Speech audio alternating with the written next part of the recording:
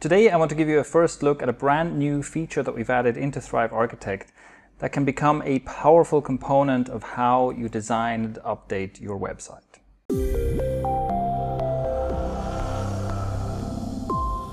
Hello, I'm Shane Melach from Thrive Themes, and the best way to explain what this feature does is to simply show you an example. I've created two pages here. This is one example. This would be a typical kind of video sales page. So what we have is a video, and then here a purchase button. And then we have some more content. I just filled in some filler text here, and somewhere further down on the page we have another purchase button. Okay, so we have two buttons on the same page, and we also have another page. This is, for example, the thank you page, where we have another button. And as you can see, each of these buttons basically has the same design. Now here's the key to this new feature. Let's say that I'm working on these pages and I decide I want to change something about this button. Maybe I wanted to make it stand out a bit more. Here's what I do next. I'll go back to my original sales page and I will open it in Thrive Architect.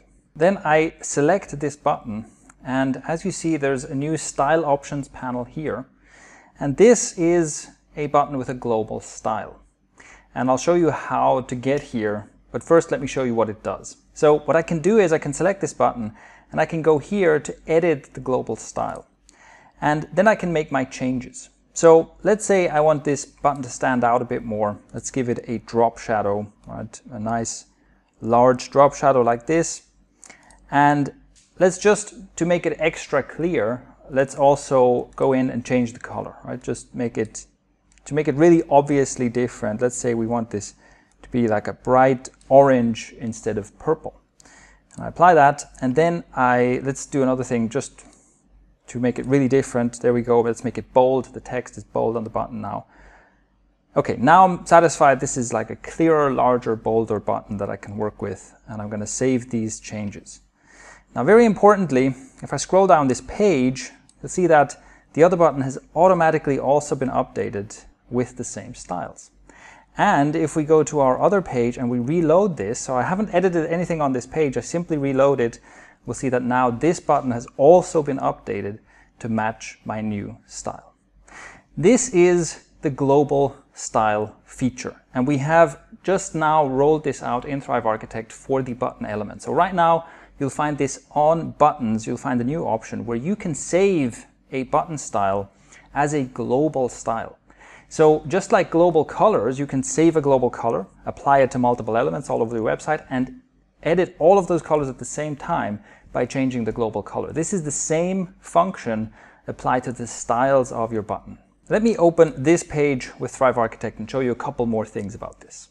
First, how do we get here? Let's add a brand new button to this page, and you'll see that it has its typical default style. You've always been able to save buttons as templates, but a template, you can reuse it again and again, but they're not linked together in any way.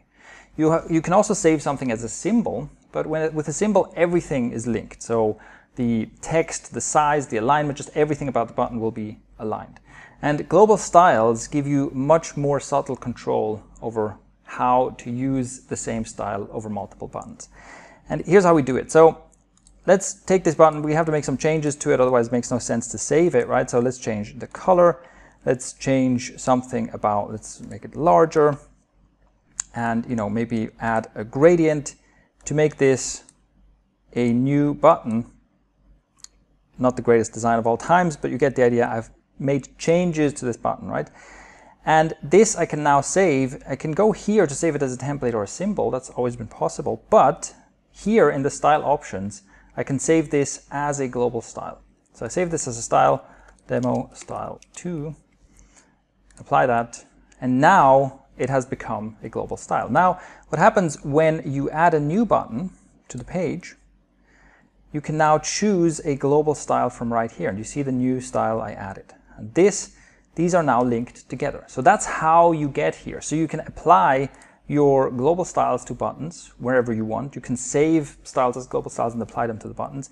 And then here you have your typical options. So you can unlink a button if you want to make changes that don't apply to other buttons that have this style, or you can edit the style if you want to apply the same changes to multiple instances of your button, like this. So this is how you get there, right? You can now save buttons with global styles. But there's a very important distinction, as I mentioned before, between templates, symbols, and global styles. And for buttons especially, global styles are usually the best option. And that's because there are certain things that are going to be different on different instances of a button. So for example, here I have a bunch of examples. We have a button here.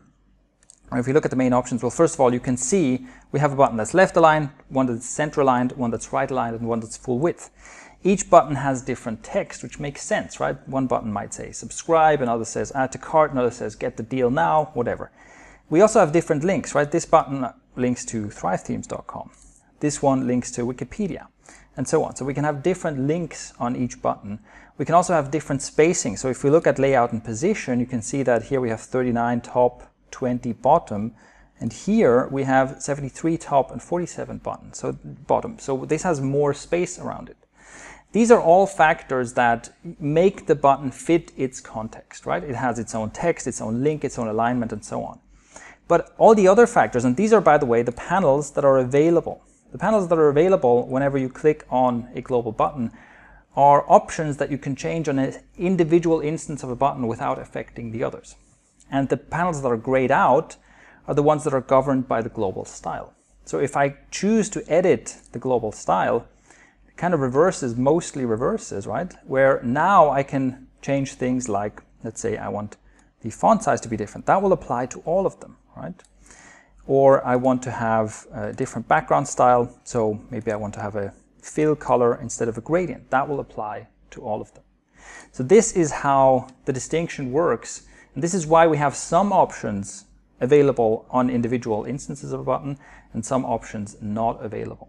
As you can see, with this feature, you now have the possibility to basically do updates and changes to multiple instances of a button without having to repeat the same work over and over again.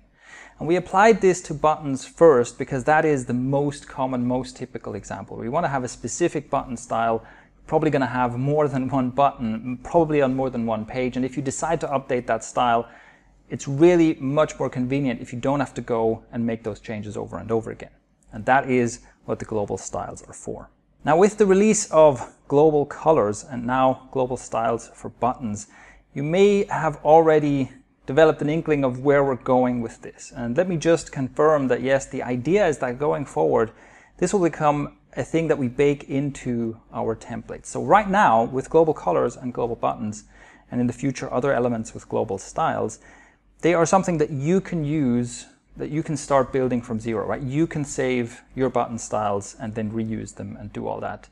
But it's not built into any of our templates. But our plans are that in 2019, we will modernize several of our templates, and we will start releasing premium templates that have their own sets of synchronized linked global colors and synchronized linked global button styles and other element styles, so that you will be able to create pages and even deploy entire funnels of pages and customize them all the way through in much fewer steps than ever before. If you're excited about this kind of direction we're taking, then you can really help us make these features better by trying this out, testing it out on the buttons, and giving us feedback about what you find, what works for you, and what ideas you have on how we can expand this feature set.